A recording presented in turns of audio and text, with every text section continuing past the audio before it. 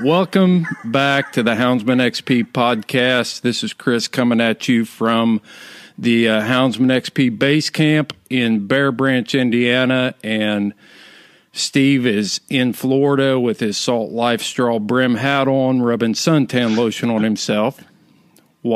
Steve, how are you doing today? I'm doing great, Chris. I really am. I don't know what you've got for weather up there. I checked, and today we're going to have 86 and sun. That is too hot. Yeah, really. You probably don't get any humidity with that at all, do you? Well, I often liken it down here to when you open the door and step out, it's like sticking your head in the oven to check on the pizza. Yes. You know, that's kind of the effect that we get down here. But it's where the old elephants come to die, Chris. And so, you know, I guess that tells you all you need to know about my station in life. My friend the other day told me, he said, Steve, you know, we're standing in the checkout line. And I said, boy, that's a sobering thought. But no, things are great in Florida, Chris. Great. Really good. Well, hey, we have, of course, every show we do is awesome, but we try to bring very good content to this podcast and things that are relevant. And it's our pleasure today to have Dr. Allen Hallada on the line with us. And he goes by Doc Holiday on the UKC forums. And I've watched him over the years give sound advice or weigh in on some health issue topics without violating his professional ethics. And he was very enthusiastic about coming on and being involved in just getting down to some of the basics on some of this health stuff. So I'm sure, Doc, you're going to talk over my head. But, you know, one last thing before I turn it over to you, I kind of watch these message forums, and probably the only thing that comes close to some of the misinformation about veterinarian care, health in our hounds is when people start giving legal advice about how to deal with the game warden. So I know when I see stuff like that, I kind of sit back and cringe and think, no. And I know you've probably experienced some of the same stuff. So today we're going to get to the bottom of that. But Doc, how are you doing today? I'm doing well, you guys, and thank you so much for inviting me on this show. I really appreciate it, and it's a great honor. Well, Doc, I have go ahead, Chris. I'm going to jump in here. Do it, and that's going to be the last time I interrupt you this morning. We'll see. I hope. I just wanted to tell Doc that I have a special, I guess, place in my heart for veterinarians, because when I was in the Air Force during the Vietnam War era, although I was not in Vietnam, I was in northern Japan, the war ended, and there was a lot of GIs out there across the world, actually, that their serious skills were not needed any longer because the war was over. And so they had a program called Project Transition. And that simply meant if you were going to transition into a civilian job, for instance, if you were going to be a truck driver, they would send you to the base motor pool and let you work that last 6 months. In my case, I told them I wanted to be a veterinarian. And they let me go down to the base vet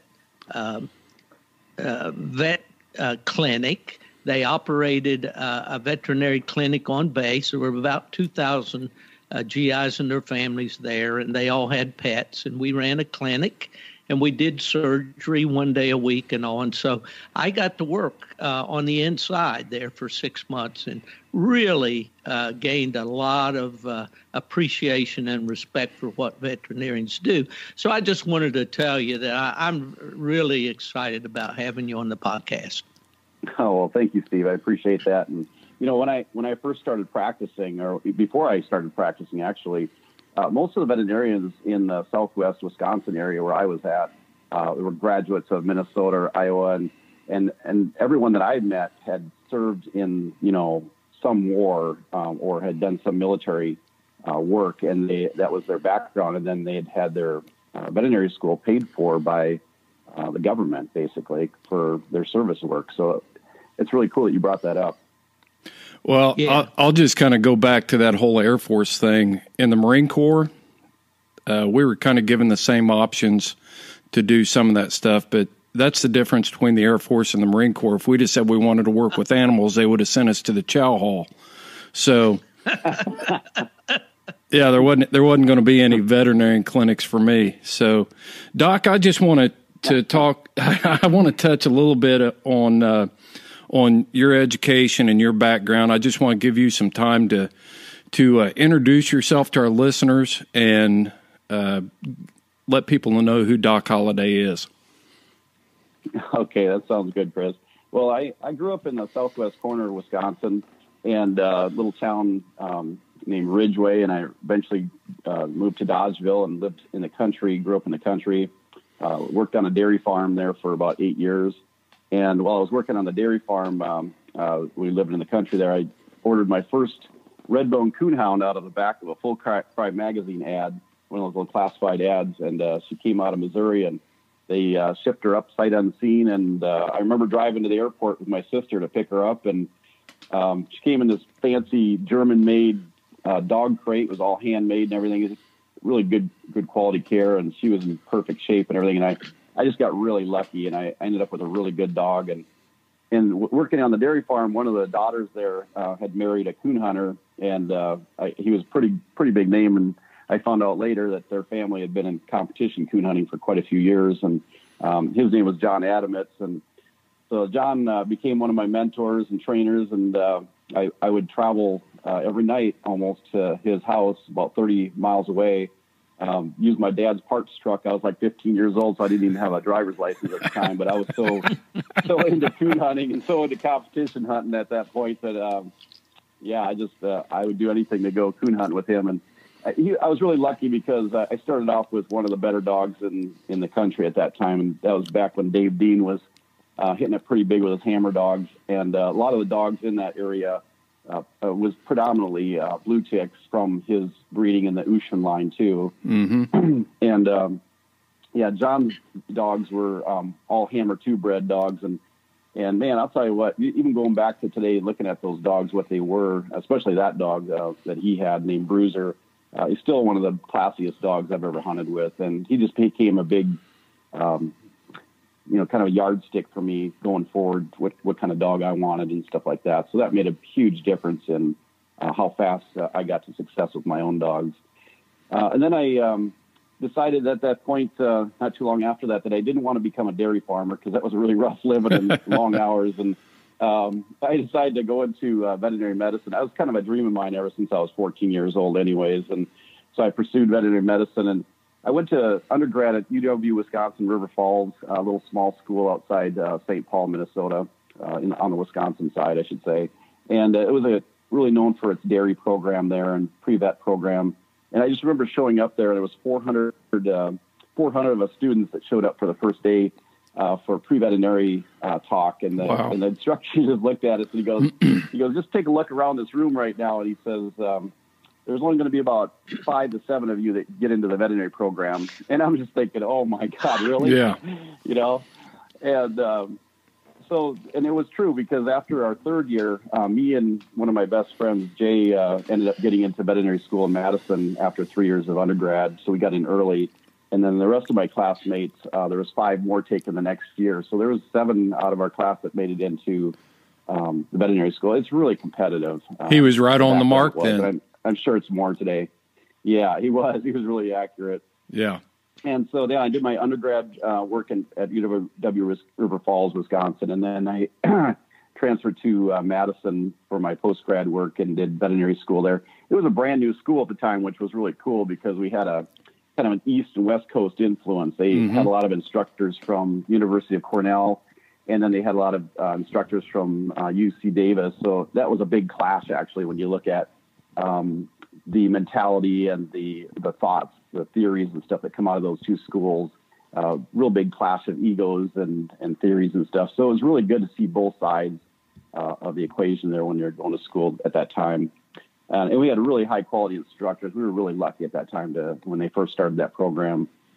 They had and really practical people coming in there too. So a lot of people with, I remember like Lee Allenstein was like the god when it came to dairy production medicine and cows. And he was actually one of our instructors. We were just like wowed that he was actually there at the school, you know. And so it was just a really big deal for me being able to get through that program. And it was tough. You know, in undergrad, I was the top of my class. I was the top 1 or 2 students in the class all the time in grades. And then when I got into veterinary school, I thought I could just kind of, coast through. I was really smart. And I remember my first exam, me and Jay were out partying and having a good time. And we were like, we just go home and jam for this next test. And I think we both ended up with D's on that test. And the average in the class was a C. So that my biochem instructor was like, you guys are really going to wake up here, and yeah, we had to buckle down. Yeah. A little humility for that one. Yeah. The instructor was really cool because he was actually a Nobel Peace Prize winner for his research in heart medicine and humans. And he gave us a second chance. The entire class got to retake that biochem test, but man, that was the last time we went out partying like that. got our bootstraps buckled up. That's for sure. And got to work. But yeah, I graduated in 1990 from University of Wisconsin-Madison. Started to practice up in Minnesota, right on the border, actually, on the Mississippi River, little city called Winona, Minnesota, and just a gorgeous area. I was really lucky to start out in that kind of an area. And the cool thing about Winona was that you had a real good broad base there of people that there's a lot of industry there. Fastenal is one of the big success stories in that area. Yeah. And then you also had a lot of people that were into hunting there. So a lot of bird dog hunters, a lot of people with labs and bird dogs. And that was probably about 40% of our clientele was hunting dogs, which I really loved. And because I was really big into coon hunting at that time. But going back to my veterinary school, I want to tell you one thing. I ended up buying a red-bone coonhound when I was a junior in veterinary school, and I spent every bit of my money I ever had in my account for this dog, and had to make 2 payments on him to get him. But I really wanted him bad because he was one of the best red bones I ever hunted with, and he really exemplified what I was looking for in a stud dog or even a competition dog, based on what I had hunted with in the past with that bruiser dog I was telling you about as my yardstick. And so, anyways, I got this dog, and I had.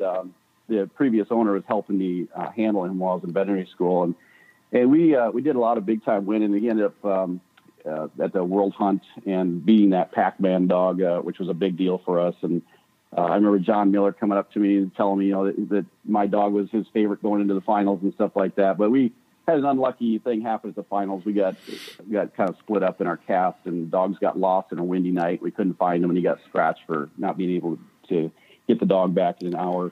But he ended up going on to be one of the top stud dogs in the breed. His name is Don's Timberjack. And say his name again. Say his name again, Alan.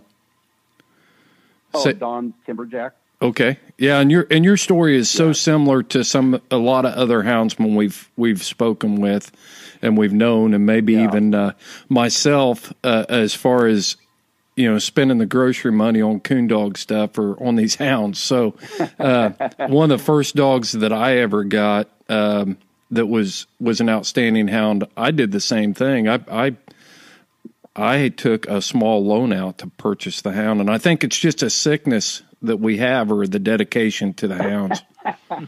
It's crazy. Yeah, it really is. Once you get into it, I knew exactly what I wanted, and I've pretty much been a perfectionist most of my life. I really wanted that top-notch dog, and I'd hunted with some of the best dogs in the breed at that time. And I remember being at Autumn Oaks, and I was handling a blue tick for a buddy of mine, and she was actually leading the cast, and there was like probably 20, 30 minutes left in the hunt.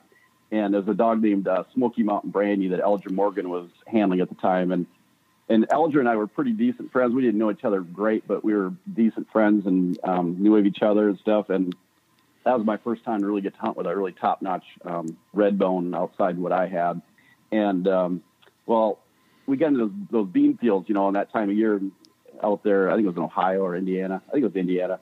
And that blue tick got her nose down in that bean field and couldn't get out of there. And Brandy got hooked on the side on a fence, and Eldridge looked at me and kind of nudged me. And I said, man, you son of a gun. I could tell that dog had a coon. We walked over there and scored it, and that was the end of the hunt. I was like, man, I got to get me a piece. I got to get me a piece of that breeding. And he was Kaufman bred dog, which is basically timber chopper, and that's what I was looking for. And so this dog that I had, Timberjack, he had timber chopper 5 times in a 4-generation pedigree, so he was really heavy bred timber chopper. Mm-hmm. And he went on to become a big stud dog, and at one time, him and Fireball were the top 2 studs in the breed, and he was actually in the top. I think it was the top 5 of all breeds for a little while, which is pretty cool when they first started that performance program. Well, Doc, where it was really cool to be a part of that. Where are you now? What's your status now?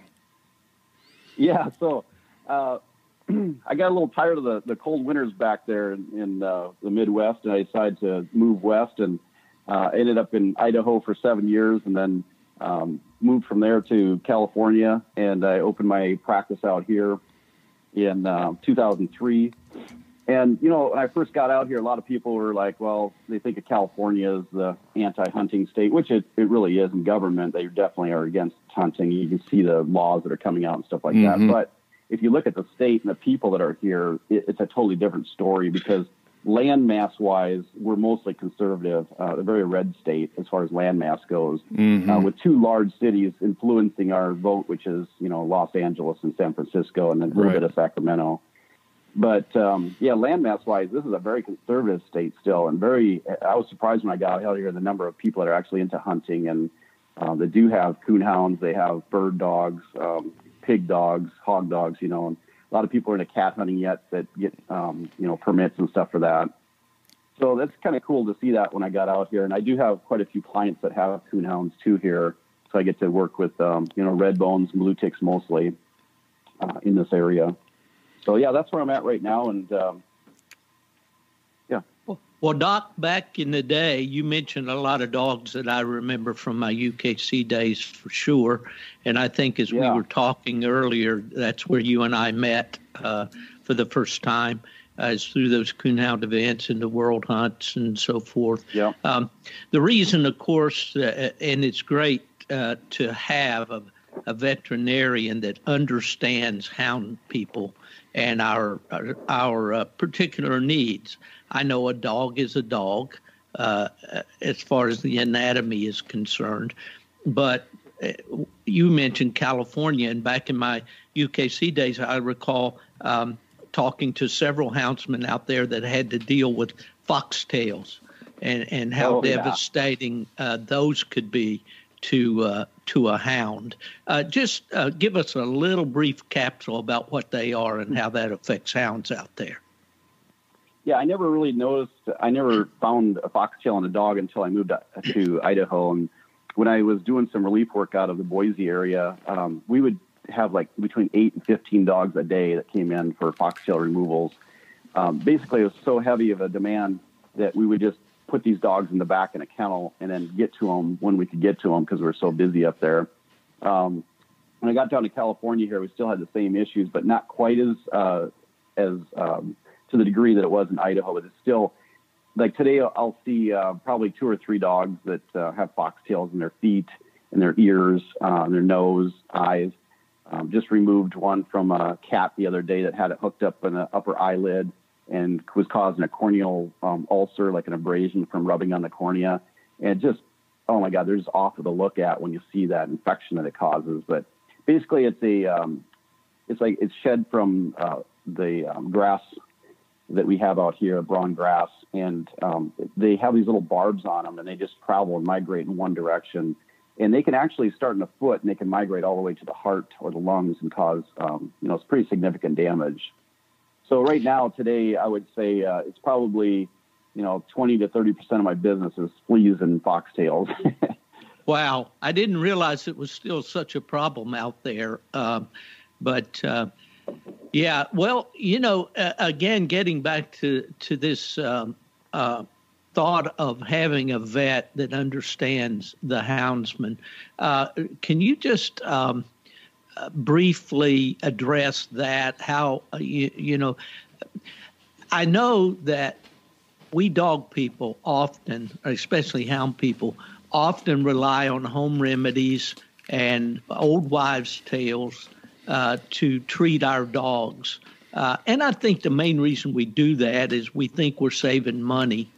And I'm sure in some cases we are. And I often hear people ask, muse, I guess would be the correct word, about having a good old country vet, somebody that understands, my special needs as a hound person. I feed more than one dog. My dog food bill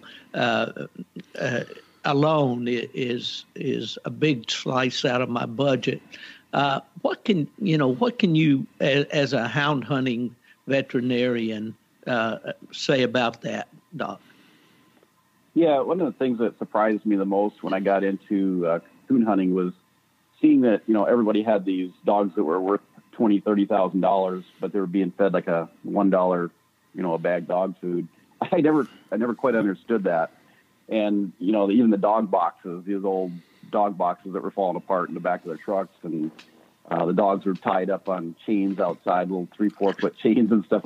I could never understand that, Steve, how you could have a dog that's worth so much money. Everybody had a world champion, in their backyard, but didn't want to really take care of them, the way they should be taken care of. So I didn't really understand the full wellness program on dogs until I went through the University of Wisconsin veterinary program, and they really emphasize, nutritional medicine back there, and vaccination, the importance of vaccination and importance of deworming, especially deworming.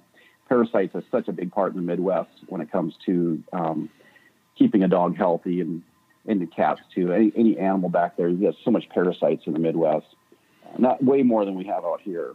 And you've got heartworm disease back there. You got roundworm, hookworm, whipworm, tapeworm. You've got the whole gamut back there in the Midwest. It's amazing how many parasites we deal with back there, and it affects the dogs so much. I mean, it really affects from the time they're born right up to the time they die. So it really was a big eye-opening to me when we started into these wellness programs at the school and learning how to prevent them, and the fact that most puppies in the Midwest are born with roundworms. If the mother has not been on a really good preventative program as far as deworming goes, like ivermectin or HeartGuard type products, or milbemycin, which is Interceptor. If those dogs have not been those females have not been on a real regimen program like that, most of those puppies in the Midwest are born, they get them from their mother, they're transmitted from the placenta to the puppies. And that was really a big eye-opener to me that I didn't know that before veterinary school, that those puppies are actually born, with roundworms.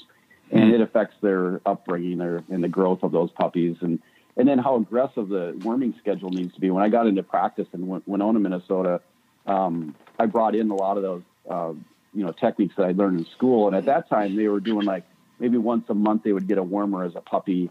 But we learned in school that, almost every 2 weeks, those puppies need to be dewormed with a really good Pyrantel Pamwhite, for example, which is Strongid in the equine field, or something like Safeguard, which we're using a lot now, which is a fenbendazole type product.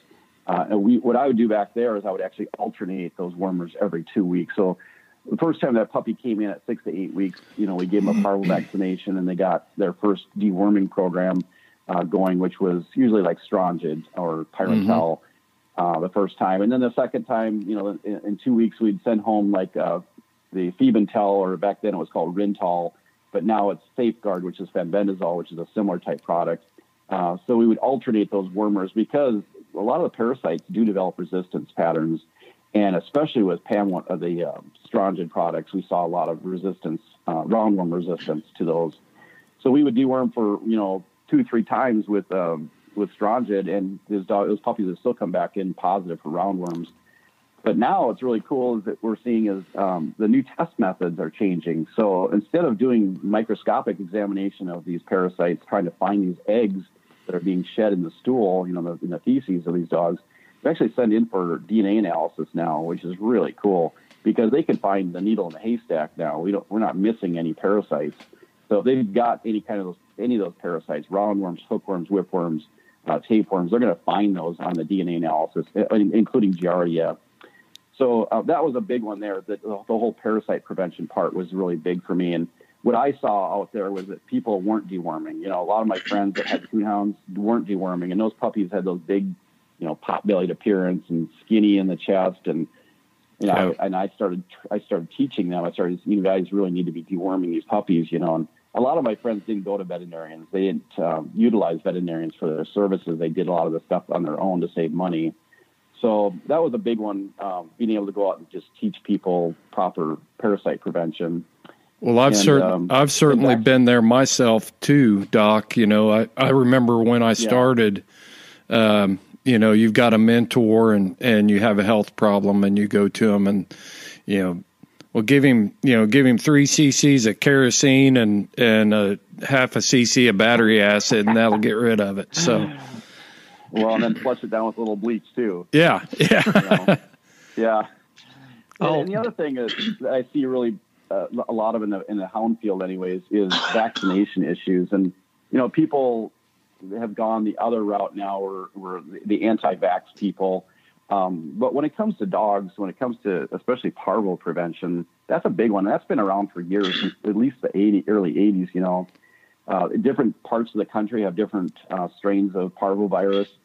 Some have more than one strain, and some are really bad. Some are like, these puppies get parvo, they don't have a chance. Right. And then the places out here in California, we have puppies that get parvovirus, and most of them survive. At least 60-70% of these puppies survive, and with treatment, probably close to 100%. And the treatment's really changed too, because based on how bad the puppies are, what their health status, some of these puppies can actually be treated at home now. But I want to just go back to the vaccinations on that. A lot of my friends didn't even vaccinate for parvovirus, and they would lose puppies, Yeah. And today, when I go and I look at the message boards, people are still a little confused about what they should be doing when it comes to parvo vaccines. But this is straight from, World Congress proceedings and straight from the vaccine companies that make these vaccines. And that is that we need to vaccinate these puppies starting at 6 to 8 weeks of age, right off the bat. As soon as they're weaned off their mom, you got to start those parvo vaccines. The first one is not protective. The first one is basically neutralizing any antibodies that mother gave to those puppies. So people think, he got his parvo vaccine. No, he got a parvo vaccine that neutralized the mother's antibodies. And now that puppy is actually more prone to parvovirus. So you neutralize any antibodies that are already in there protecting that puppy. Now you got to wait for that next vaccine to start building up the immunity to parvovirus. And they need at least 4 parvo vaccinations, depending on the area you're in. And that puppy needs to be at least 16 weeks of age. I would say for most hounds, 16 weeks would be a safe place. So 3 to 4 parvo vaccines every 3 weeks until they're 16 weeks of age. And that is really seems to be a key for preventing parvovirus in these puppies today. So, and then, if after that, we usually do a booster at 1 year of age with the parvo vaccine. And then every 3 years. That's my schedule's every 3 years on parvo. But usually when they get to be over a year of age, it's really controversial. If it's a show dog or a dog that's on the road a lot, competition dog, definitely, vaccinate them at least every 3 years just to be safe. Right. Have you got any remedies for Steve? It sounds like he's choking to death down there in Florida. So. Yeah. So, another thing I see commonly on the message board are dogs that have hoarse voices. And there's some great home remedies for that. Just using honey in a little bit of water really helps to calm the throat down. And then we've used doxycycline and prednisone in those dogs, and it works great. That's probably one of the most common questions we get on the message board is, what do I do if my dog has got a hoarse voice? Yeah. Other than getting that dog to stop barking on the chain or barking in the kennel, right? Which is important too. Yeah. Honey works great. It really calms the throat down, and it's a great anti-inflammatory. Well, Doc, since Steve sounds like he's got a tick in his throat, let's segue into some of the hot topics that seem to be, they're just dominating social media and the message boards. Message boards are kind of taking a hit right now. It's so easy to get information out on social media, and social media is a great thing if it's used properly. But there's also a lot of misinformation that's floating around out there, and I'm going to be very uneducated on this. But what about tick-borne diseases? Yeah, that is a hot subject right now. When I actually have to put out a little a message to a couple of my friends that are into competition coon hunting, and I asked them, what's the 2 hot topics right now that you guys like to hear about? And they just like you, Chris, they said thyroid disease and tick-borne disease. Mm-hmm. And the tick-borne disease, the reason being is that we're just seeing this incredible surge of ehrlichiosis in these dogs in the Midwest. I've never seen so much ehrlichiosis. When I was in veterinary school, if we had one dog that came in 4 years, that would be big for ehrlichiosis, you know. It wasn't real big in Wisconsin at that time. But, man, I'll tell you, just in the last 2 to 3 years since I've got back into coon hunting, the competition part, I'm just surprised how much ehrlichiosis there is in the Midwest. And it's not just the Midwest. It starts all the way down to Texas and goes all the way up through, you know, Maine. And a lot of it is the surge of the Lone Star tick. We're seeing a huge rise in Lone Star tick that's being able to transmit this disease. And that starts from Texas, and it goes all the way up through Tennessee, all the way up through, you know, New York and into Maine. So if you look at that whole pattern of the Lone Star tick, it's not just Texas. Everybody thinks Lone Star tick's just down south, but it's not. It's definitely, it covers that whole area. So, and unfortunately, that's where most of your competition coon hunts are, is in that Midwest area back there. And that's where most of my dogs are right now. Mm-hmm. So I definitely know firsthand knowledge of what it's like to deal with dogs with ehrlichiosis.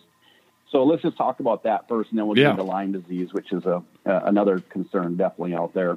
But I'd say ehrlichiosis right now is at least 70% of the tick-borne disease that I'm getting questions on. And I think the biggest problem we're dealing with right now is that people just aren't listening, or they're not doing a good job of preventing ticks from attaching. And there's a lot of controversy around how long does it take for that tick, you know, to burrow into the dog, bite the dog, and then to transmit that disease to the dog. And it really depends on the source you're looking at. But old theories were definitely, it took, you know, 24 to 48 hours for Lyme disease, which we still are adhering to, at least 24 hours for Lyme disease. Mm-hmm. But in ehrlichiosis, we really don't know. And I don't know if there's anybody out there that has that exact answer, but if you look at a lot of the studies that have been done, up to 12 to 24 hours. 12 hours is the minimum I've seen. So now that presents quite a problem, because a lot of the tick products we've had on the market, it takes up to, you know, 12 to 24 hours for them to kill a tick. Mm-hmm. And so people have this image in their mind that if we apply one product to a dog, it's going to be 100% protective for that dog. And I think if there's one thing I want to get across for tick-borne disease, that is, don't rely on one product to prevent tick-borne disease in your dog. Definitely use a topical product as a repellent. Mm-hmm. So you've got, you know, your permethrin sprays out there, some really good quality sprays on the market. You can buy the concentrated stuff and dilute it down, or you can buy one that's already made for spraying on dogs. You know, the dogs hate the spray it on a rag and rub it on that way, but make sure you're covering, you know, the neck and the chest, the abdomen, and then along the back and the legs. And I usually recommend doing that before they cut those dogs loose each time, so you're getting a good repellency, a good concentration out there in the woods. And then there's a whole new class of systemic. And systemic, what I mean by that is it's a drug that actually is given orally. There's a new class of drug now that is just sweeping our profession. It's the hot thing for fleas and ticks. And the reason it's so good is because this stuff actually has the ability to kill ticks within 8 hours. Which is the fastest we've ever had to deal with. And, you know, we're really lucky to have these products. And there's 4 of them on the market. So you've got NexGard, which is a monthly product. That was the first to market. And then it was followed by Brevecto, which is a 3-month product. You give one pill and it lasts 3 months. And then Simparica came on the market like a year after that. That's a Zoetis product.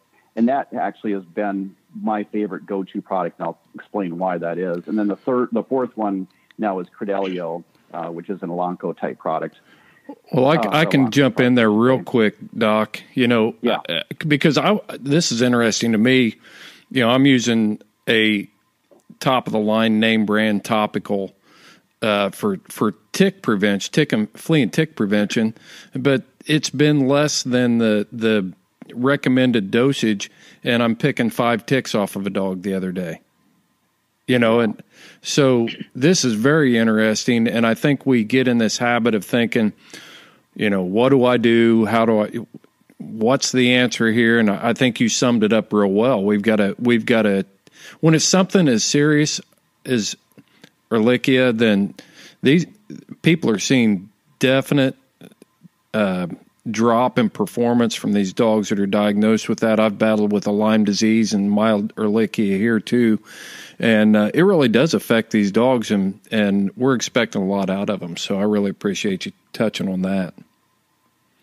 Oh yeah, I think that we've underplayed the effects of tick-borne disease on our dogs and on their performance and their health, their overall health and longevity. And now we know for sure that these tick-borne diseases can lead to way more serious conditions like, kidney disease that can wipe a dog out completely. So there's a small percentage of those dogs that it actually affects the kidneys, but it definitely can. It can affect, most of your organs in your body. But getting back to the preventative part, you look back in the 1980s when I first started running dogs, and we were using sprays, which actually is still pretty effective. Permethrin sprays were on the market back then too, but the big problem we had with permethrin was that it at higher concentrations, it's very toxic.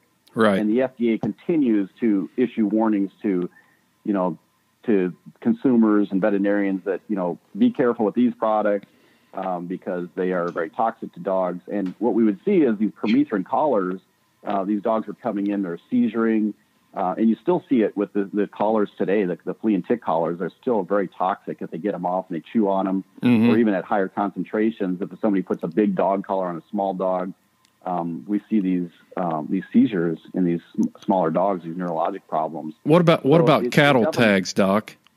You stole my question, Chris. Oh man, I'm so glad you brought that up. I was going on the message board this morning. I was looking at what's the current stuff the last couple of days, and some guy was wanting to put cattle tags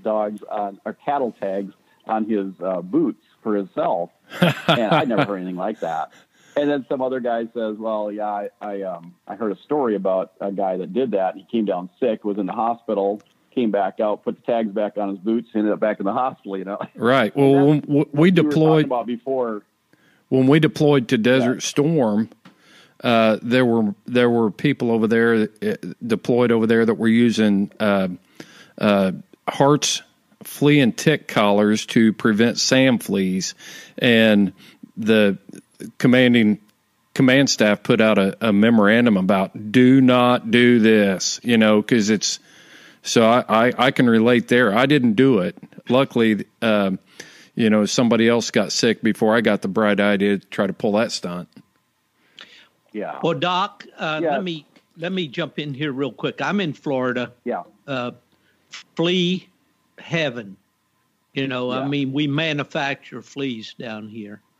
And the dogs get out and roll in the grass. They pick them up from the sand or whatever. And the biggest thing people are using down here are these expensive flea collars that you buy at the farm store that cost $60 or whatever for 8 months. Yep. So are the ingredients in those collars you're saying are harmful? Well, I wouldn't say that they're, we don't know the long-term effects on some of those. If they've got studies for long-term studies on that stuff, I'm not aware of it. It's not a true permethrin product, but it's a permethrin analog they're using in those collars along with Advantage. So it's basically like Advanced Ticks, but it's got your permethrin in there and your Advantage. I shouldn't say it's got permethrin, it's got a permethrin analog in there. If you look at some of the effects of permethrin long-term in dogs, there's still no exact science or studies done that show hormonal effects long-term. But we know that permethrin is definitely a hormonal influencer. It definitely has effects on hormones in the body. So they even talk about, if it's on human skin, be careful because, on pregnant women, for example, those hormonal changes can possibly be detrimental. So in dogs, you got to weigh the advantages versus the side effects. And certainly I would rather take my risk with a hormonal imbalance, if it's going to happen versus a tick-borne disease. I guess that's the, what's the worst here between the two. But if you use them responsibly, and that's what I want to get back to is that, cow tags are made for cows and they're a higher concentrated product, obviously, because they're covering a huge surface area on a cow versus a dog. There's no long-term studies on cow tags in dogs. And if there was, I don't know of any. So if anybody finds one, let me know. So there's really no safety studies. You don't know what the long-term safety is on those tags. Sure, they may keep the ticks off the dog, but what's the effects on the dog long-term, internally? Because those people say, well, it's external. You're not giving it internally. Well, the dogs are licking themselves. So those tags are spreading that chemical across the body, and then the dogs are licking themselves. They're definitely internalizing it also. So, yeah, Stephen, your situation, the best thing going for fleas right now are that new class of flea and tick products, and that would be your NexGard, your Bravecto, your Simparica, your Credelio. And I can't recommend one over the other for fleas. They're all amazing for fleas. When it comes to tick control, though, the Simparica, hands down. The reason Simparica has the advantage over those other products is we know in studies now that it actually has almost twice the killing speed when it comes to ticks. So it actually kills ticks within 8 hours. With NexGard, it can take up to 12 to 24 hours for it to kill ticks still. With Bravecto, it's still... Doc, could you repeat the name of that for ticks again? I'm not sure if we got a technical glitch there, but I missed that. Okay. Yeah. So the one that I have been using on my own dogs, and one I've been recommending, is called Simparica. Okay. Simparica, Simparica. Is that an oral medication or a topical? That's an oral tablet. Okay. Yeah, and I'll tell you how fast this stuff is. When we first got NexGard in, we would give these dogs that had lots of fleas on their body right in the exam room. We would give them a NexGard tablet at the beginning of the exam. And by the end of the exam, when we were done, 5 to 10 minutes later, the fleas were already starting to fall off the dog. So this new class of flea and tick product is tremendous. It's the best we've ever had. Is it once a month application? Yeah, so NexGard, Simparica, and Credelio are once a month, and then Bravecto is every 3 months. Are these available, in over the counter, or are they strictly by prescription? Yeah, these are FDA-controlled products. They're actually a drug, so they do require a prescription. Okay. And I do know that there are places that people have been buying them. The only thing I would caution on that is that we've been down that road before with Frontline and Advantage, where you buy a product from Australia, for example, and have it shipped in. And then we come to find out that a lot of those were counterfeit products. So you got to be a little careful there too. Our products actually come direct from the manufacturer. Most of those products, some come through our distributor, but a lot of those come direct from the manufacturer itself to avoid that kind of stuff. So old guys like me shouldn't buy little blue pills that are made outside the United States. Is that the kind of thing we're talking about? I had to go there. I'm sorry. How do you say I'm sorry in Japanese, Steve? Gomenasai. I told you I'd be saying that a lot on this program. Yeah. Yeah, so getting back to repellency then. So you've got a product now that's a systemic product that's super fast at killing ticks. Is it 100%? No way. Those products are not 100% in preventing tick-borne illness, and we know that, but they're really good. I would say I've probably had one or two that I know of that were on these products that developed ehrlichiosis. Now, that could have happened. Now, ehrlichiosis could have been in their system before they started this product, but they were diagnosed with ehrlichiosis after starting these products. So they're definitely great. I'll tell you that I've had a couple of dogs in the same kennel, and we've had one on one of the products called NexGard, the other one on Simparica. And the handler would call me and say, hey, Doc, I think we need to put them all on Simparica. I said, what's going on? He says, well, the dogs that are on NexGard, we're seeing the dead ticks on, and the Simparica dogs, I've yet to find a tick on those dogs. And that's when the wheels started turning, thinking that probably there's a faster kill speed in the Simparica product. And then research came out 2 years later and supported that yeah, there's definitely a difference there. But I still think that we need to use a repellency on the outside along with that. And those sprays are so cheap, and to have one in your truck and just use it on a rag, spray your dog down before you cut them loose, that's a great way of repelling, mosquitoes and ticks and fleas all at one. Wow. Yeah, so, good idea. Yeah. Well, Doc, so that spray with combination. Excuse me, Doc. The spray you would recommend is what? Well, I would say a good permethrin spray, because permethrin has some of your best repellency for ticks, and it's going to last a little bit longer too. And a lot of people will buy the concentrated stuff and then they'll dilute it down. And there are products available that are actually labeled for use on dogs that you can dilute it down. If you have a problem with that, just go and buy a good permethrin spray for dogs. If you want a company recommendation, I sell and I use the VetChem brand, VETKEM, and their spray was called Ovitrol, and I think they've changed the name of it now. It's just called VetChem Fly Bot and Mosquito Tick Flea Repellent or something like that. Mm-hmm. But it's that's a really good product. It stinks a little bit when it goes on, but once it's dry, you don't smell it anymore. And that's a real safe product to use on puppies. That's another thing with permethrin. You got to be careful with puppies. In fact, I probably wouldn't use it on younger puppies. I would probably wait till they're at least probably 4 to 5 months old before using a kind of permethrin spray on a puppy. But with this spray, it doesn't have a straight permethrin. It's actually pyrethrin combined with some other stuff. That's a safe product to use on kittens and puppies. And then, use something on yourself, too. That's another discussion on... I was going to go into that, Doc. Myself.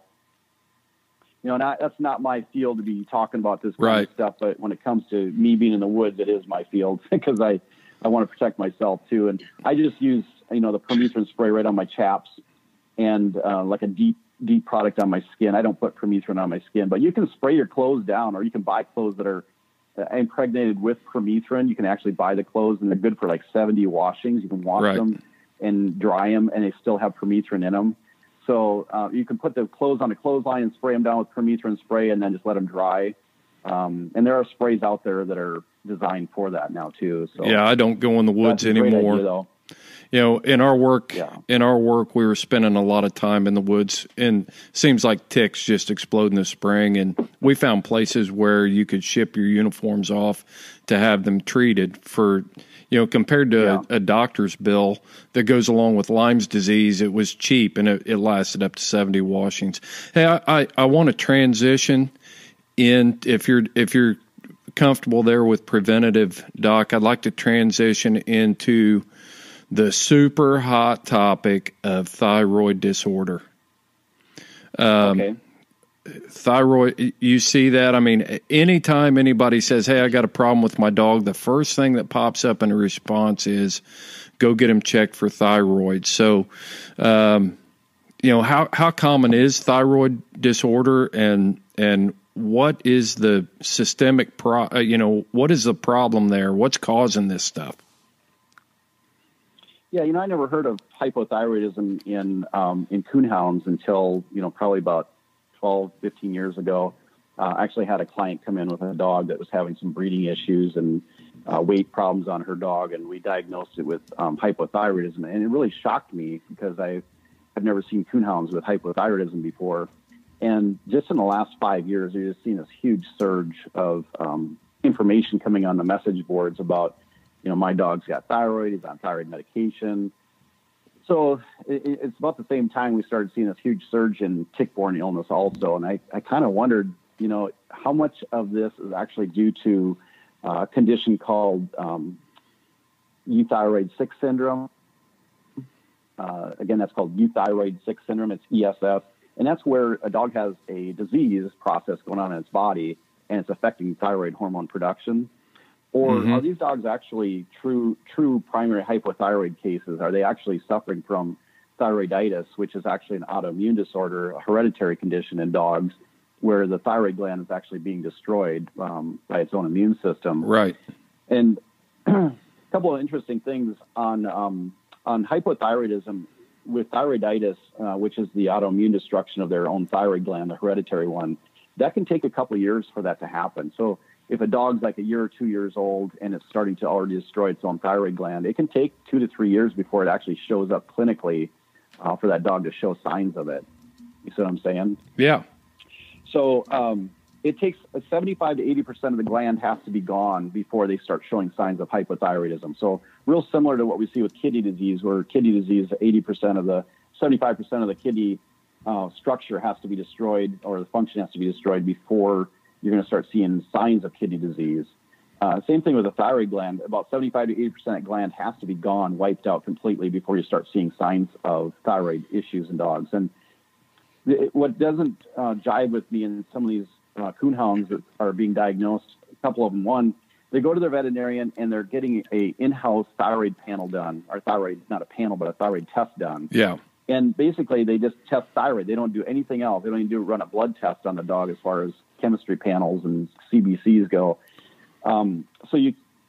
If there's one thing I want people to take home with thyroid issues is that you can't diagnose hypothyroidism, primary hypothyroidism. You cannot diagnose that with one test. Okay, so you can't just go to your vet and have a T4 done and diagnose thyroid issues unless they did a cholesterol with that, so a cholesterol test with that, and the cholesterol was elevated, and the dog is showing clinical signs of hypothyroidism, which is obesity, hair loss or dry, dull hair coat, chronic ear problems or chronic ear infections, urinary tract issues like urinary tract infections, weight gain, heat seeking, because these dogs, thyroid hormone regulates metabolic, metabolic turnover, cell turnover. So it affects metabolic rate. And so these dogs are sometimes cold and they're constantly seeking heat.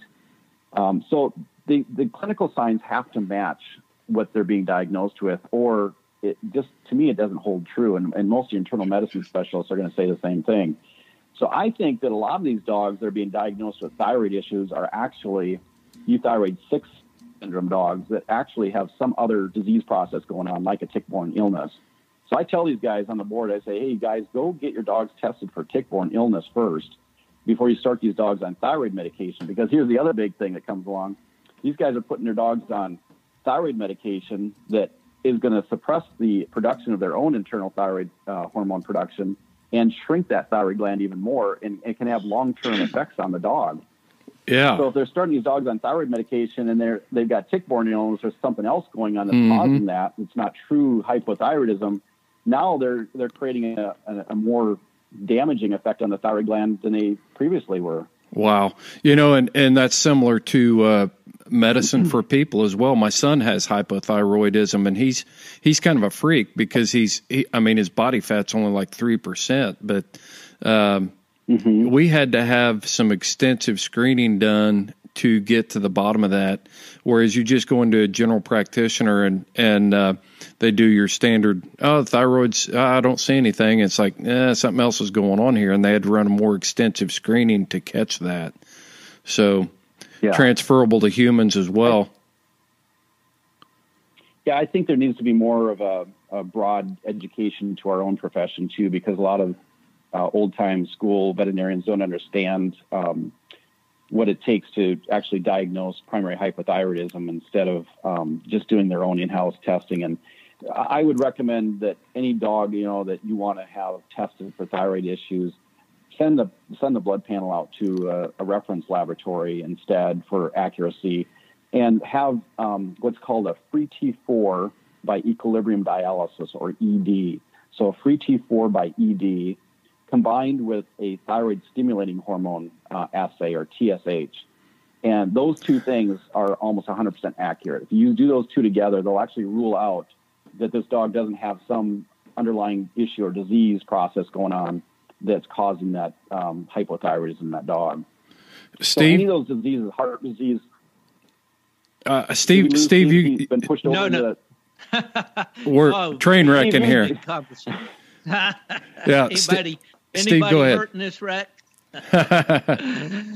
Doc, I recently spoke to a breeder that said that he had chosen a particular stud dog that interested him, and he wanted to breed to the dog, but then learned that the dog had thyroid issues. Is this something that is genetic and something as breeders we should be concerned about? Well, I think that especially the Walker breed, because there's so many Walker dogs. Back when I first started, my friend told me there's 10 times more Walker dogs than all the other breeds put together, kind of thing.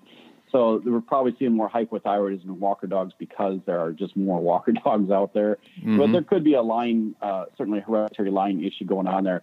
I would recommend to the Walker breed right now, anybody who's got a major stud dog out there, get those dogs properly tested. Get it tested for both the free T4 by ED I just talked about and the thyroid stimulating hormone. Get a cholesterol done. look at the signs this dog's showing. Is it showing signs of bilateral hair loss, so hair loss on both sides of the body, dry, dull skin coat, obesity issues? Does it jive with hypothyroidism? Because I think a lot of the diagnosis in the Walker breed's wrong. I do think there's a lot of dogs out there that don't have true hypothyroidism. So until we know that, Steve, I really can't recommend that they breed to those dogs, because the dog could just have a secondary infection going on that's causing low thyroid in that body, and it's not hereditary. So if it's definitely been diagnosed as a primary thyroid problem and it's been done correctly, and we know for sure that the dog's hypothyroid, primary hypothyroid, then I would say, yeah, definitely don't be breeding that dog. Get them out of the gene pool. Understood. Thanks. Yeah. Doc, we kind of had a train wreck there, and you had a thought going, and we kind of derailed you there a little bit. What do you remember what you wanted to say there before we all jumped on each other? Oh, no, the biggest thing was that I think that people are misled when it comes to testing for thyroid issues in dogs, and thinking that, just because my dog's been slick treeing more or it's got some performance issues, that it's thyroid related. But I think that we need to be looking more broad scale at what could be causing this thyroid issue, other than, true hypothyroidism, primary hypothyroidism. And there are other diseases that can cause the suppression or decrease of thyroid production in dogs. So we got to be ruling out these other things too, and doing proper thyroid testing. Okay. So what we're going to see in a dog that's true hypothyroid is, you're going to see a decrease in the free T4 by equilibrium dialysis. And the reason I say equilibrium dialysis, because there's other tests out there like RIA, which I'm not going to get into what the differences are, but just remember equilibrium dialysis is the most accurate assessment of thyroid. And explain that, Doc. Explain that in layman's terms for us a little bit. Yeah, so what it's going to do is going to differentiate when it comes to like the thyroid hormone, there's bound and there's unbound. And this just measures the unbound, which is the usable thyroid in the body. So it's actually measuring actual thyroid hormone that's in the body that's usable to that dog. Okay. So it gets rid of the bound stuff, and it only measures the unbound thyroid. And that's the useful thyroid. That's what we really want to measure. Mm-hmm. And what that'll do is it differentiates between dogs that have a disease going on that's suppressing the thyroid hormone level, like a heart disease or liver disease or tick-borne illness, those kind of things that can suppress thyroid hormone production because they're sick. It'll differentiate those dogs from a dog that has true hypothyroidism, which is from atrophy or destruction of the thyroid gland, which is, we talked about the hereditary component of that. It's called thyroiditis, and that's the hereditary one. So it's going to differentiate between those two. And the other test, which is going to make it 100% accurate, is doing a thyroid stimulating hormone test, because if the thyroid levels are truly suppressed in a dog, then your thyroid stimulating hormone that's coming from the brain telling your thyroid to produce more thyroid hormone, that should be elevated, because it's saying, oh, my body's low on thyroid, I need to produce more thyroid hormone. The brain starts to produce more TSH to stimulate that thyroid gland. So your TSH level should be elevated, and your total T4 and your free T4 should be decreased in a dog with true primary hypothyroidism. Does that make sense to you guys? It does, but tell me exactly what the thyroid does for that dog. Yeah, so the thyroid is so important because thyroid hormone regulates metabolic rate in a dog. It regulates cell turnover. So the reason that the skin is such a telltale sign for thyroid issues, because the skin is the largest organ in the body. It's the one that is most visible to us, and it's the largest. And so we see dogs that come in here in our hospital that have this dry, dull skin coat, flaky. They have hair loss, usually around the base of the tail or down both sides of the body, around the head area or neck area. Sometimes you'll see some hair loss. And sometimes we'll take these dogs to surgery. We clip their hair, and the hair doesn't grow back for months, or it doesn't grow back at all. That's interesting. Of thyroid. Yeah, and it affects these breeding females too, which I don't want to get into the dog food yet, but it affects these breeding females too, because hypothyroidism is one of the leading causes of infertility in females, in female dogs, and probably male dogs too, even though we don't, have a big broad base that confirms, effects on sperm count and stuff like that. But it definitely affects sperm count. It definitely affects the vitality of a male dog too. But definitely I would say the number one cause of infertility issues in female dogs is thyroid issues that we've seen. Thank you. Yeah. That clears the air for sure. Yeah. Well, to sum it up, to bring it down to my level that I can understand it, there's certain things that I need to look for before I start running off to get a dog tested for thyroidism. So I'll just kind of sum that up. But correct me if I'm wrong here, Doc, but you said that I should be seeing some clear signs of hair loss, maybe some unexplainable weight gain. What else did you say? Yeah, so chronic ear problems. These dogs have ear issues. They can have a lot of wax buildup in their ears or chronic infections. Yeah, urinary tract issues. So urinary tract infections. They become heat seekers or they become cold intolerant and dull, depressed, lethargic type attitudes. Sure. One of the worst cases I ever saw, and one of the most common breeds affected by hypothyroidism is golden retrievers. And this is such an extensive case or such an exaggerated case that it was like it just shouted out to me as soon as it walked in the door. But these dogs actually develop facial muscle problems. They actually get a tragic facial expression because it affects their muscles of their face. And this dog came in with this tragic expression, had the dry, dull hair coat, a little bit thinning going on in the hair coat. But what was really interesting about this dog, it actually presented because it was collapsing. And so I took an x-ray and the dog had an enlarged heart. And I've never seen that before with hypothyroidism. And I started reading about it. And sure enough, it definitely can lead to low heart rate. And this dog had a heart rate around 35 or 40, which is, we call it bradycardia, which is low heart rate in dogs.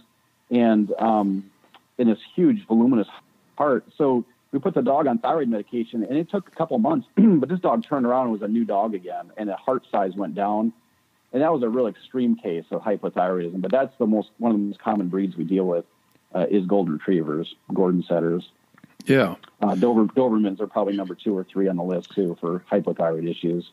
Doc, I'd like to jump in there real quick. Are there have you been able to ascertain whether certain breeds of coonhounds are more apt to have a particular disease or condition than others? I mean, are there kind of breed-specific issues here that among our I know that our hounds are primarily separated by color genetically. Yeah.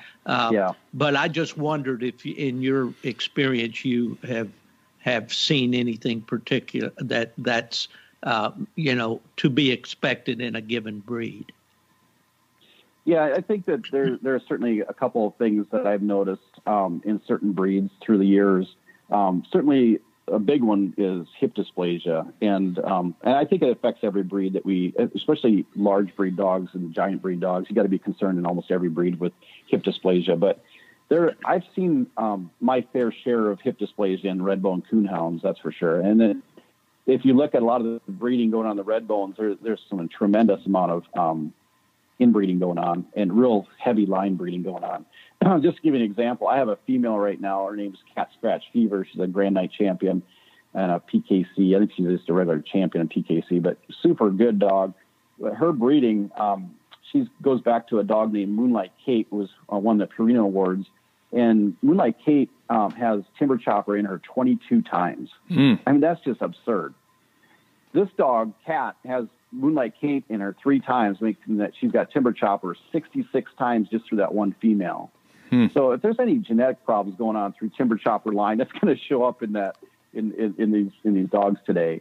So I'm really concerned about that because I do like the concentrated breeding at the same time. And Max Hunter has always been the founder of the Timber Chopper line. Has always been real big on line breeding, and I have been too. But that's one of the things we have to be aware of. Any genetic thing that comes up is going to be amplified through that really concentrated breeding like that. So yeah, I've seen through the years, I've definitely seen hip dysplasia in red bone coonhounds. And that's one of the things we deal with having to look forward is making sure that these dogs that's not being passed through. And I don't know what line it's coming from because I remember I bred a female who was a woodpecker female to a dog in Texas at the time in the late 70s. And there was 1 or 2 puppies in that litter that had hip dysplasia. So this is nothing new. This is way before. And those were not Timber Chopper bred dogs at all. So, yeah, I don't know where it's coming from or if it's a genetic issue in the red bone coonhound specifically, but I just can tell you that from breeding red bones, that's something it's always been on the back of my mind. Now, the blue tick coonhounds, definitely some eye issues, just because of their skin. A lot of those blue ticks has a lot of skin around their face, and so you've got entropion issues, which is where the eyelid actually dips into the eye, and then you have ectropion, which is in every breed. Almost every breed has issues with ectropion, and that's where the eyelid actually droops out. So these dogs are running through cornfields, and they're picking up all those seeds in their eyes and stuff like that. And ectropion and entropion are both long-term hereditary issues in the hounds we have to be careful with. Ears, definitely, I've seen more ear infections in blue tick coonhounds. Those longer, I think the longer ears, like the bloodhound style dog. The longer those ears and the more the covered up the ear canal is, it has less air that gets down in there. I think they're more prone to ear infections.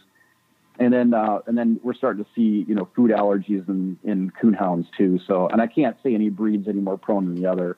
And now this hypothyroidism, we're definitely seeing, there are actually some walker dogs that have been taken to the University of Michigan, for example, which is a great school for thyroid issues. They're probably number one, and have been diagnosed with primary hypothyroidism. So we know that it exists in at least the walker breeds, and I've diagnosed, at least one in the red bone coonhound. So we know it's in there. I don't know how prevalent it is in red bones and how prevalent it is in walker breeds, but there's definitely some issues in the walker breed with primary hypothyroidism.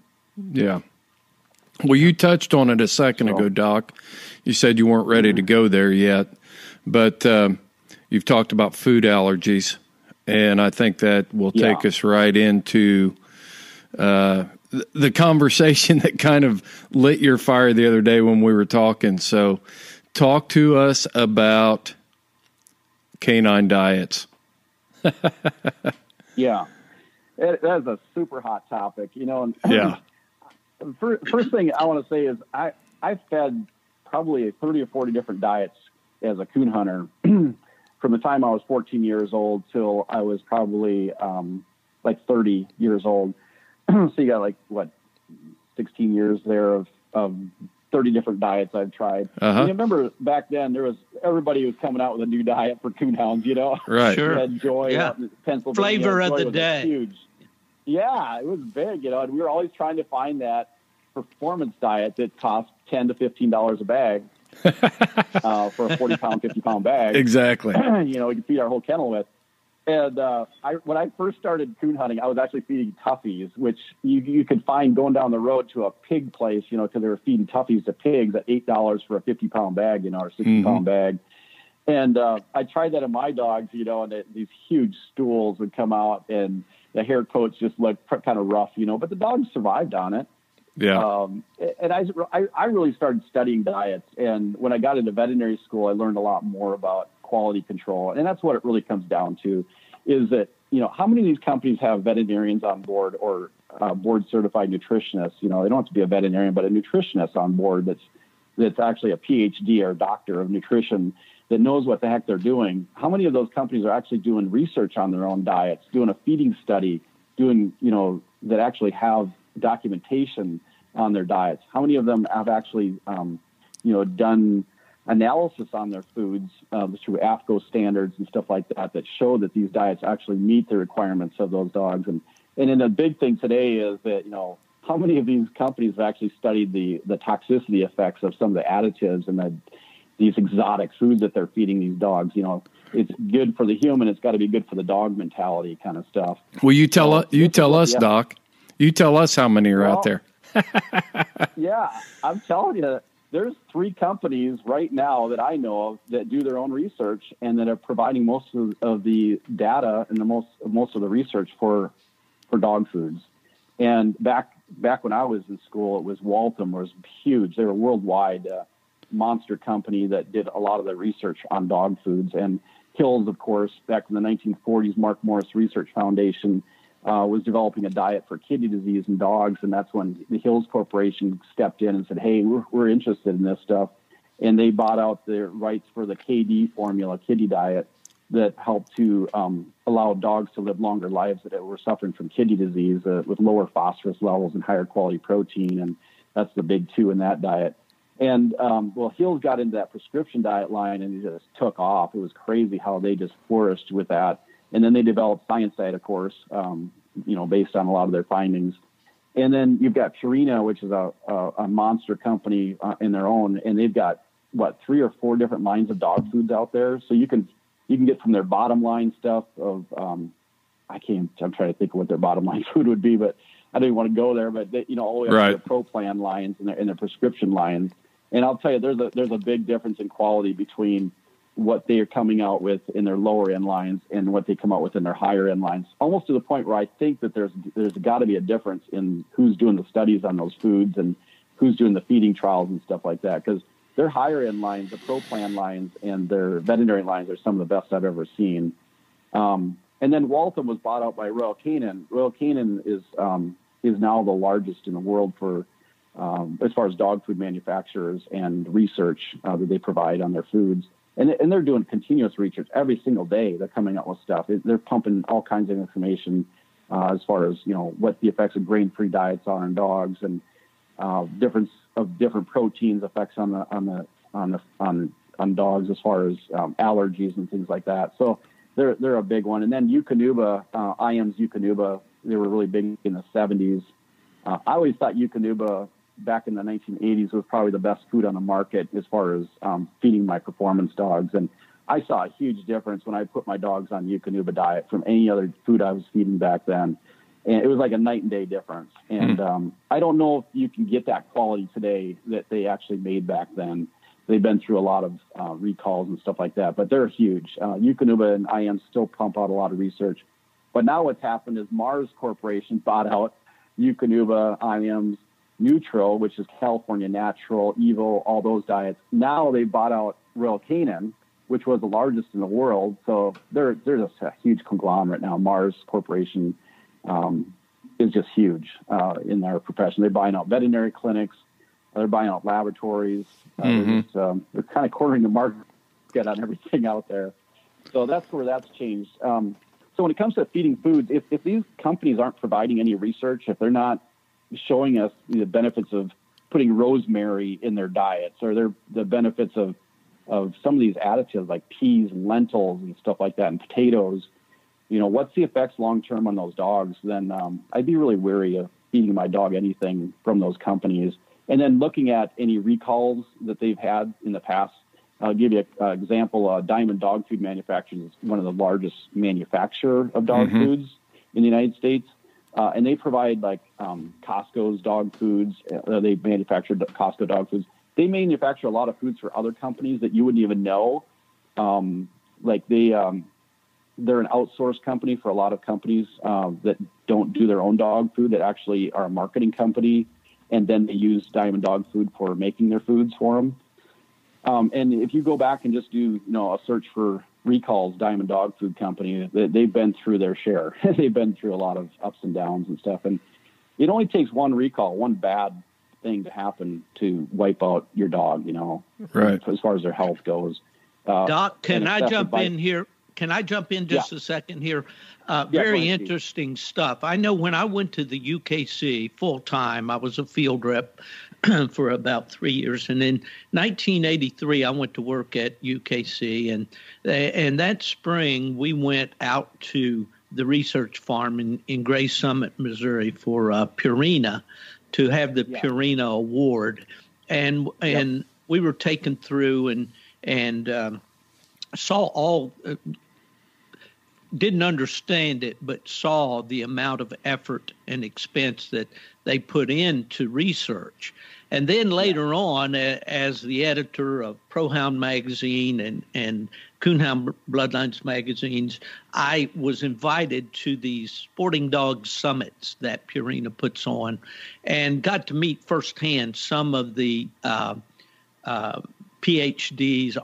Arlie Reynolds up in Fairbanks, Alaska comes to mind. He's a musher up there, but he's one of the people that works with them on feeding for nutrition and performance. So that's the only example that I have to share. But I do know that that one company does put a lot of effort into research, and I'm sure, as you've said, these other large companies do. But it's pretty impressive to see the lengths they go to produce a good product. So let's kind of quality control. Yeah. Go ahead, Doc. Go ahead. Well, I just want to say that the quality control is, to me, more important than looking at the ingredient list on dog foods. And I know that the grains, especially corn, have taken a big hit in the last 10 to 15 years. And what we're finding today is that it was a big marketing move for some of these companies to move into this big premium dog food market, and that we're going back to grains again. These dogs are suffering from some of the key ingredients or key nutrients that are in grains that are keeping these dogs healthy. For example, grain-free diets now have been tied into a heart condition called dilated cardiomyopathy. In dogs, we've never even seen it before. And that's FDA has already listed an alert in November for that.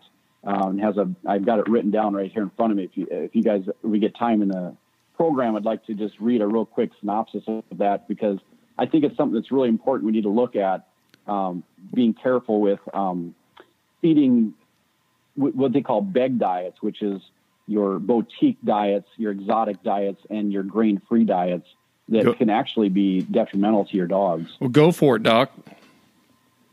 Yeah, so U.S. Food and Drug Administration alerted pet owners and veterinary professionals this is actually from July of last year, but I know November is when we actually as veterinarians got the notice that they were seeing an increase in dogs that normally we don't see these breeds developing dilated cardiomyopathy. It's a condition that creates a large, voluminous, balloon-style looking heart on X-ray or ultrasound. And it can basically, it kills dogs long-term. They just go into heart failure, basically. And what they're doing is they've actually, the cardiologists, working with cardiologists and nutritionists, and linking these to dogs that are fed grain-free diets. Now, that was the first one that came out. Now they're realizing it's more than grain-free, that it's actually diets that they call the beg diets, which is your boutique diets, that it might be some celebrity that's supporting this food, and it's got some crazy ingredient list, that stuff that's never been studied in dogs. I was joking about the rosemary, but that's actually found in some dog foods. Right. And rosemary, we know in people have great benefits, but in dogs, you can't just extrapolate human research and effects or results and put that into dogs, because we know that there's things that dogs can't have, like grapes, for example. Those are toxic to dogs. Raisins, chocolate, those are still dogs, you know? So these companies have never even studied these products, and they're sticking them in dog peas, lentils, legume seeds, potatoes, as main ingredients in these diets, you know. And the FDA is working with the cardiologists and nutritionists. They're finding a link between dogs that are showing up with dilated cardiomyopathy and these diets that are on the market. And that's basically as far as they've gotten. At first, the cardiologists and nutritionists thought that they had honed it down to a taurine deficiency. And in the 1970s, 1980s in cats, we found out that cats that had large hearts, hypertrophic cardiomyopathy, which is a different disease, but similar effects long-term, it's bad, was linked to a deficiency in taurine amino acid. And we found out that cats have a requirement for taurine amino acid. And I think in people, they're actually finding that taurine is very beneficial for heart disease too.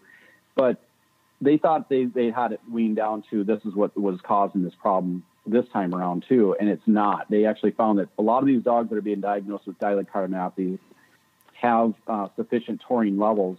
They're thinking that it might actually be a toxicity effect from the legumes and lentils that are in these diets now, like peas and stuff like that. Wow. So really interesting stuff that's going on there. And just keep your ears open, and I think within the next 1 or 2 years, they'll probably get it figured out. Well, Doc. Okay. Yeah. Yeah. So, talk to us about iodized salt. Is my dog not coming into heat because of the salt that is in certain dog foods? Yeah. Well, when they removed a lot of the grains from the foods, those are natural iodine sources, and they have to make up for those deficiencies by adding iodine back. And potassium iodide is one of them. for example, it's a salt. And we don't know yet. We don't know the long-term effects of potassium iodide on the thyroid levels in dogs. We don't know effects on their cardiac effects even. So it's going to be interesting going forward, because I know we'll get some answers here. There's definitely enough research being done on this to find out what's causing these issues in these dogs. Are these thyroid-related issues that are come out in dogs, or these reproductive issues we're seeing in dogs? Is it related to these iodine compounds, or is it something else? It could be something else that's in those diets that's affecting these dogs too. So you can't just, do a small feeding trial. I see this one guy that had 4 females on this certain diet and then switched it to another formula, and all of a sudden they started cycling again, because there could be other environmental effects too there. But it is kind of suspicious, isn't it? Yeah. And you start seeing more and more of those dogs being fed a same type of formula, and they switch to another brand, and all of a sudden they're seeing their dog cycling again. And all I can say is, stick with name brand commercial dog foods if you're having any issues with those female cycling. And, whether it's be Purina or Eukanuba or Science Diet, those 3 are my favorites actually to go to, or Royal Canin. And I think you'll be fine. If you start seeing those females cycle, then I'd be really suspicious that maybe you did have an issue with your past dog foods. Mm-hmm. Doc, we've come a long way from the days when my dad was a kid on the farm in Middle Tennessee, and they fed the dogs cornbread. Dog bread. And they bake a big cast iron skillet of dog bread. Oh, yeah. And they might put some cracklings in there, to slick them up a little bit, And those foxhounds, my uncle's foxhounds and all, would run all night on that dog bread. Exactly. But you could also read a newspaper through them the next day. So. I actually did quite a bit of bear hunting back in Wisconsin, and I had friends that I would help out with keeping their dogs healthy, bear hunting. And those dogs, after you go bear hunting for a week, you look at coon hunting totally different. Coon hunting is like a walk in the park. It's so easy compared to bear hunting, where we went anyways. Mm-hmm. Even though you're driving a lot in a pickup truck bear hunting, once you get going to the dogs, it's a zoo up there in northern Wisconsin where we were hunting. Trying to get through some of that brush, and it would take us like 4 or 5 hours to get into those dogs sometimes and get out of there. It was just crazy. And I would lose like 4 or 5 pounds of weight myself, just during the week. It's just that much walking. Yeah. And so when I came back to my little hills of southern Wisconsin that I was complaining so much about, having to climb, it just made it like a cakewalk compared to that. So these dogs that are bear hunting, they're pushed to the max. And within 1 to 2 weeks, most of those dogs have their lean body fat there's hardly any fat on them at all. And they really have to push, just like sled dogs, which I think you're having a nutritionist come on later to talk about, probably energy issues that we deal with in dogs, and nutritional issues. These bear dogs, they're just pushed to the max. And so what these guys were doing is, just like the sled dogs, they're having to supplement with meat scraps, and it really made a huge difference. They would just go to the butcher and, get these big bone broth and meat scraps and just throw it to these dogs along with dog food. Because there's no commercial dog food that I know of that even your super 40% fat products that can keep up with these dogs that are pushed that hard, like sled dogs and bear dogs. Yeah. So I got to see dogs pushed to the max, in that, and guys are traveling all the time with those dogs on the road. And we know how on our own bodies, that road's really hard on us as well as our dogs. It's just being in a dog box traveling 8-10 hours, all the time. And then having to perform, you show up at a hunt 4:00 in the afternoon, you enter the anxieties the dogs are going through in a different location, and then having to hunt all night. And these PKC hunts, man, I'll tell you go out and you hunt 2 hours in a early hunt, and then you qualify for a late hunt, like a PKC pro hunt or something like that. And then you go to those late hunts and you're hunting those late hunts, or even like a world hunt, you got to qualify early and late to get into the semifinals. Those dogs, man, I'll tell you, they're pushed to the max. They are definitely feeling it. And if they have any kind of disease process, like a tick-borne illness, anything underlying going on, it just makes that nutritional requirement so much higher. Trying to get those dogs to eat even, because some of them get fussy when they get pushed hard too, Mm-hmm. So I do think that supplementing, he'll probably, to that nutrition might talk a little bit too, but we've always supplemented with like ground hamburger just raw hamburger, just feeding like a real cheap hamburger, which has a high fat content, adding those kind of things to the food to get these dogs to eat more food. And those dogs, they get pushed pretty hard. Most of our dogs get pushed hard enough to where they need supplements on top of dog food. Like Steve was saying, you got to cook for them. You got to supplement stuff to them.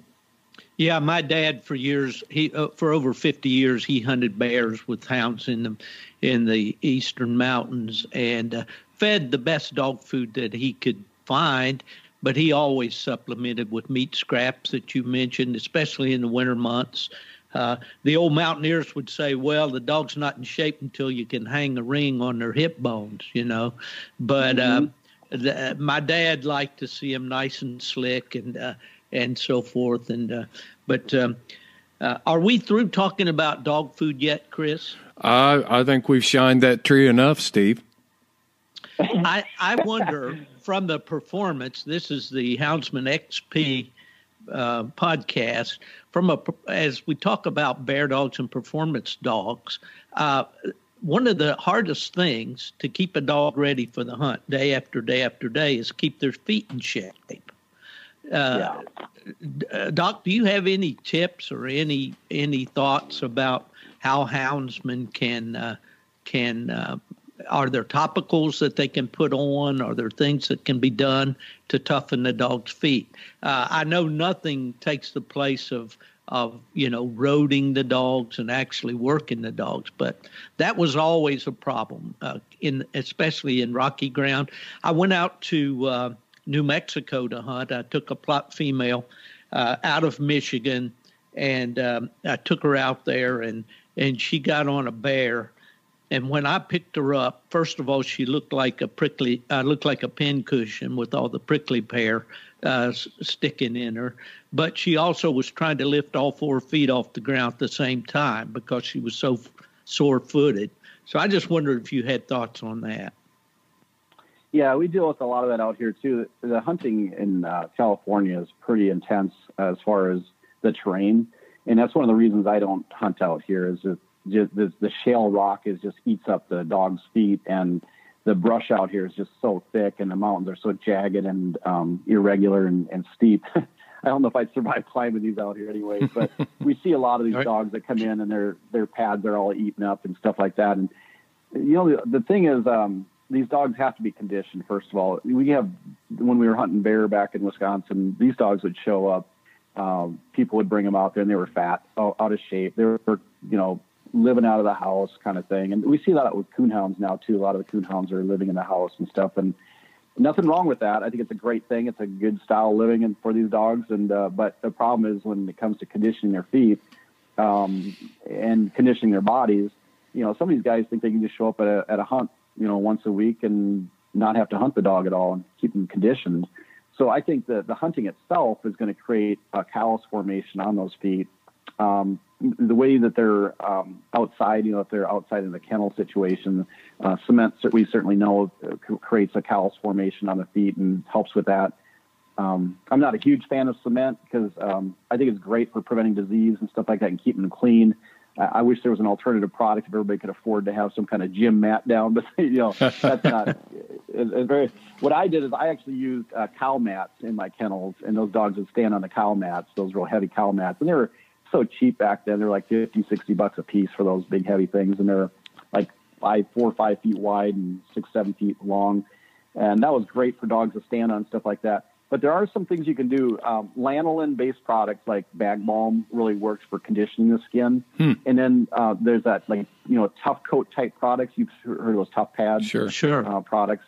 What those do is they create a mild irritation of the skin and the callus formation for those dogs long term, and they do help. They definitely help condition the pads of the feet. But yeah, it's something we have to deal with all the time. But I think if people would just clean those feet when they're done hunting, just clean those feet up really good and get the mud and the dirt out of there. So if there is any cracks or any lacerations going on in there, at least they're cleaned up and they'll heal better, quicker. And then using lanolin-based products like Bag Balm, things like that, really help with conditioning the skin too. It's a tough one, and we have people that have tried boots. And these boots don't stay on these dogs. Right. Hunting in North Dakota in the middle of the winter, it's 20 below zero, and their feet are freezing up. it's challenging. Yeah, I've coyote hunted in Michigan and see the ice balls that would be as large as marbles between the dog's toes and all that. Pretty extreme. Yeah, I got invited to go to North Dakota pheasant hunting on my birthday, December 12th, and it was 22 below zero the opening morning. And I just said to my buddy, I said, the pheasant even come out in this cold weather, you know? no more than I said that. You know how it goes when you say something like that? No more than we said that. Here's a pheasant walking across the railroad tracks. I'm like, that is crazy. I can't believe they're out in that kind of cold weather. Right. And, these dogs, their feet were getting just frostburnt because it was so cold. And then the male dogs, their scrotums were, their nut sacks were basically getting freezer burnt. They were getting burnt, you know. I know. Mine would be inside my Merino Long Johns on days like that. Hey, I know a famous bear dog back in West Virginia, a dog called Santana that belonged to my dad always said the best bear hunter he ever met, a guy named John Harris.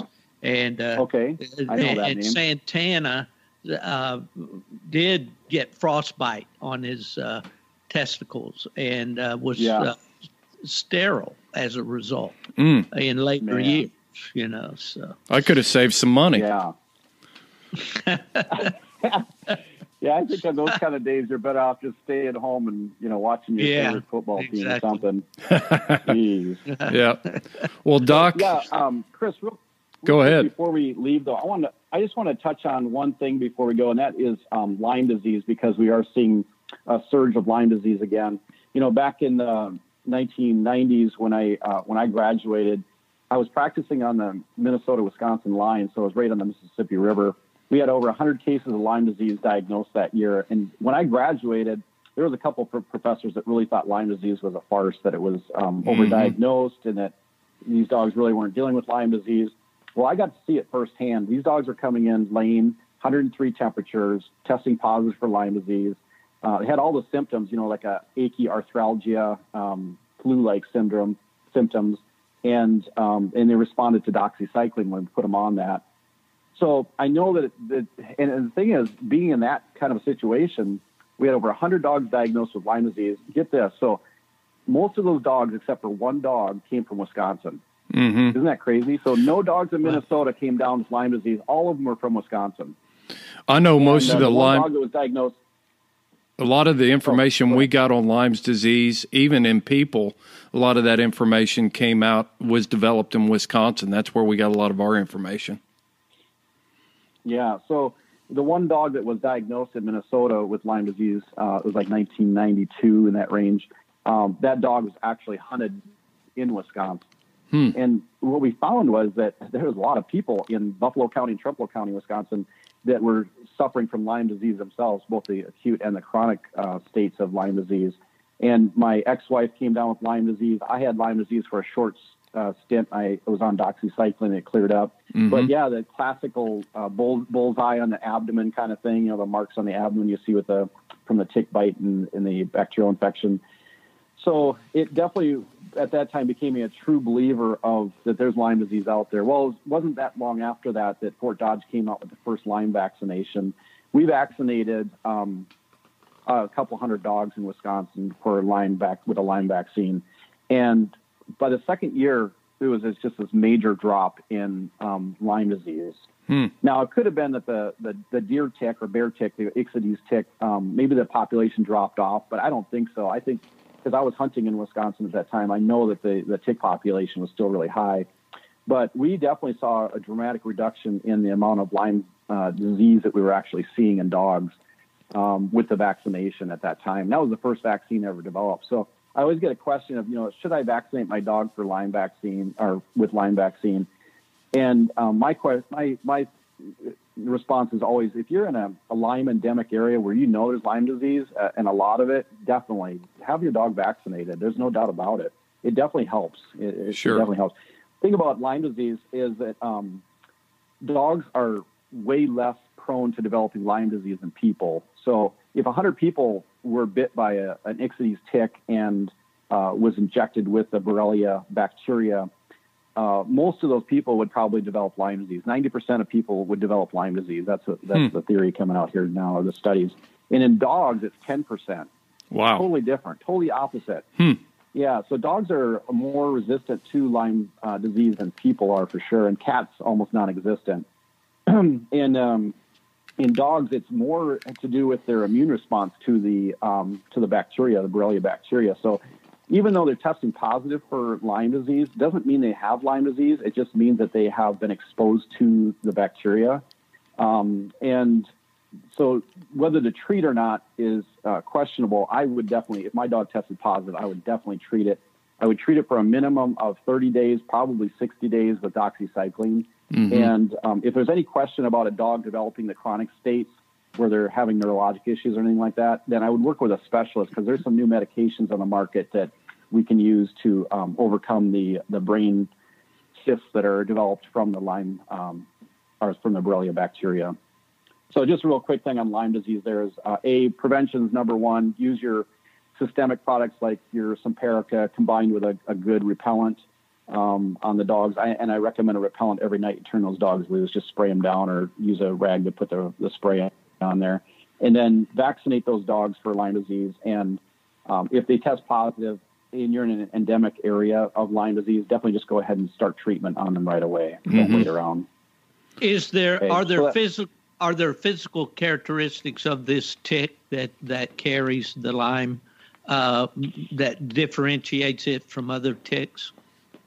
Yeah, they're small. The Ixodes ticks is a smaller type tick, less than 3 millimeters in size. And if you look up pictures, you can Google Ixodes ticks, you can see the difference in size. Can you spell that for me, Doc?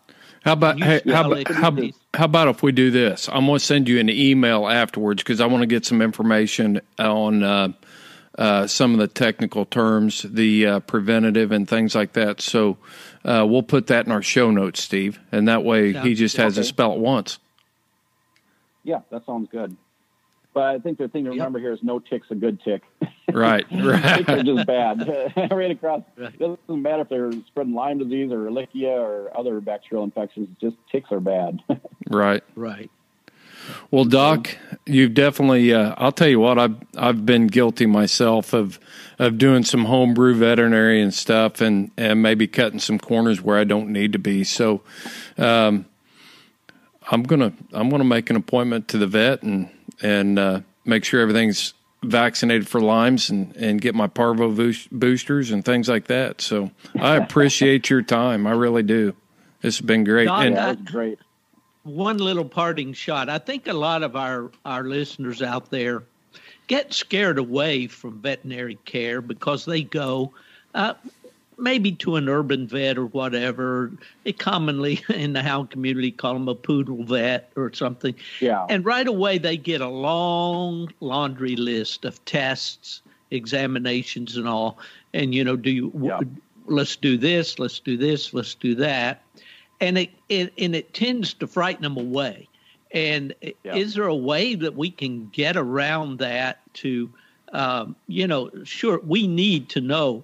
It's not just about giving the dog a tenth of a cc of Ivermectin once a month. It's a lot more important than that. And we need to be using professional care on these dogs because they mean a lot to us. I'm guilty of keeping my dogs indoors down here in Florida simply because I have to. They won't let me build a kennel in the community that I'm now living in. But is there a way or any words of encouragement that you could give our hound people out here as to how to, best care for their dogs, maybe on a limited budget? Yeah, I think that, as far as working with a veterinarian, find somebody that has maybe a little background in with hunting dogs. They understand where we're coming from, and somebody that has a good reputation, obviously. And then just communication is really key, Steve, with anything. It's just making sure that you let them know what you want instead of them just railroading you with all the stuff they're recommending. Because our profession's under a lot of pressure right now. It's corporate pressure. We're being taken over by corporate medicine, and all these hospitals in this area are being bought out by corporate entities. And just like the dog food industry is being overpowered by corporations. So is our profession. And you're going to see more of that style of medicine coming down the road, where they're going to recommend every vaccine that's ever been manufactured for these dogs. So get educated on what vaccines you want done on your dogs and what needs to be done, and only, request those vaccines, for example.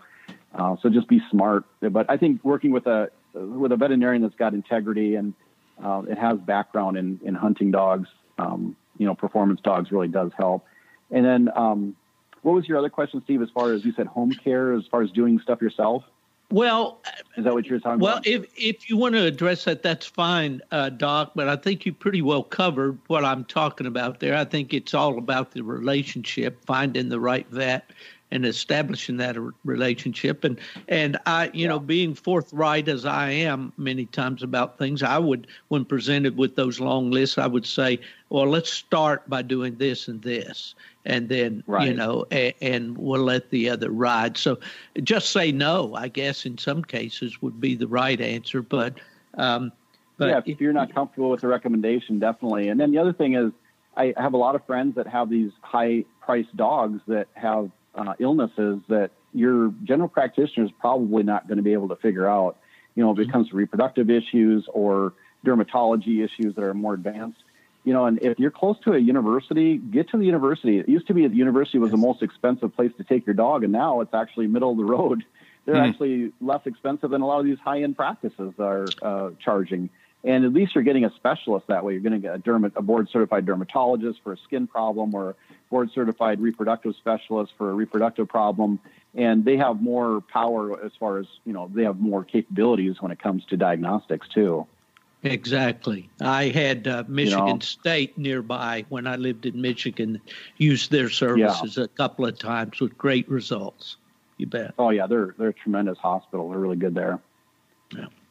Yeah, and as far as your, trying to save money kind of stuff, there are some ways you can save money. Like when I had my dogs, I used ivermectin, for example, instead of HeartGuard, because my veterinarian worked with me on teaching me how to save some money, And it is off-label use, so it is controversial whether we are supposed to be talking about this kind of stuff or not. But, I do talk about it on the boards, and I've got all kinds of stuff listed on the UKC board as far as keeping your dog healthy and what doses to use for ivermectin, for deworming your dogs, and the permethrin concentrations. All that stuff is on the UKC board. I've had all that listed on there for a couple of years now.